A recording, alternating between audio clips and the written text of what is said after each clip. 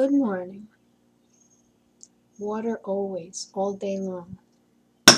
Earlier today, I had some applesauce with some ginger in it, ginger powder, and lemon juice in it, and what else?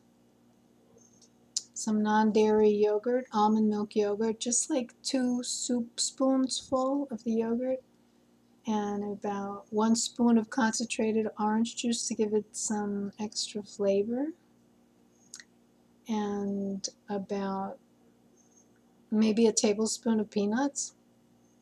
That was like 10 o'clock, and now it's noon. I'm not hungry yet. I'm thirsty, so I'm having water. So I haven't been able to eat this thing. This thing. This I made Friday, and I didn't expect it to come out so thick. It's just green split peas. That thing on the top is a bay leaf. Anyway, I've been eating this on the Sabbath, Saturday, and on Sunday, the first day of the week, yesterday. And just 2 days of eating it, even a pretty large amount of a serving. You can't eat too much more than that, it's so filling.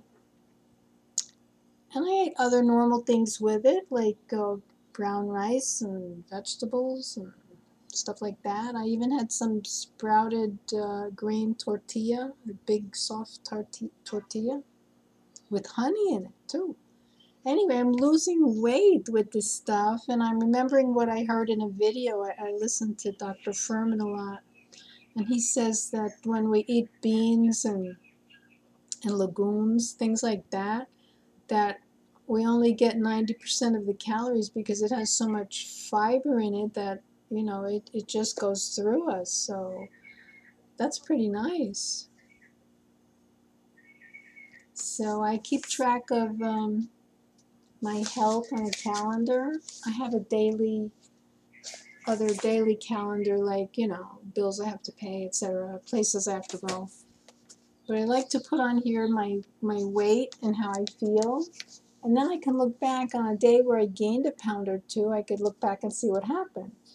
Or on a day that I didn't feel so great, I could look at the day before and see, well, what did I do wrong, So, let me see, I was 127 pounds on Saturday. Yesterday I was 126.1. I didn't do any chores on Saturday, that's for sure. And today I'm 125.3. And yesterday I only used the weed whacker, and I don't know, I was dancing a little bit in front of the TV and do some walking in place.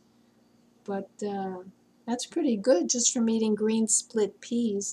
They take a few hours to cook. Put a lot of water in them, and of course any herbs and spices you like. Put salt in your dish if it's too plain for you.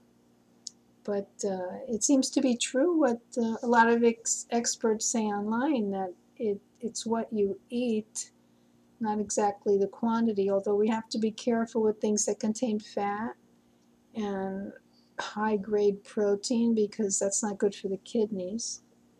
Anyway, keep trying. If you're on some kind of diet, then adjust it, change it, keep trying. And if you go off once in a while, don't worry about it. You'll probably feel so full and icky that you'll go right back on your same diet, or you'll try another one. Health is great. It feels good to feel good day and night, to not take any medicines. My poor neighbors won't listen to me, so they're really suffering, with the pills and the procedures, and most of them are very overweight.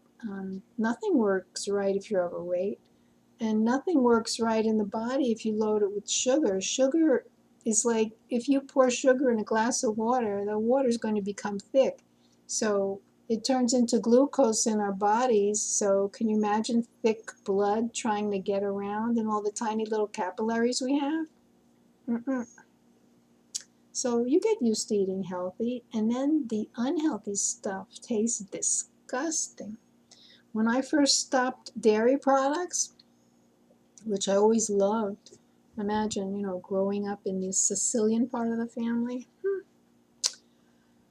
Well, a few months I didn't use dairy products because I wasn't feeling so great. And then I was feeling good again, and I tried dairy again, and it tasted so disgusting is the only word I could use. So when we get clean or purified taste buds, then we realize what things really taste like. Think about it.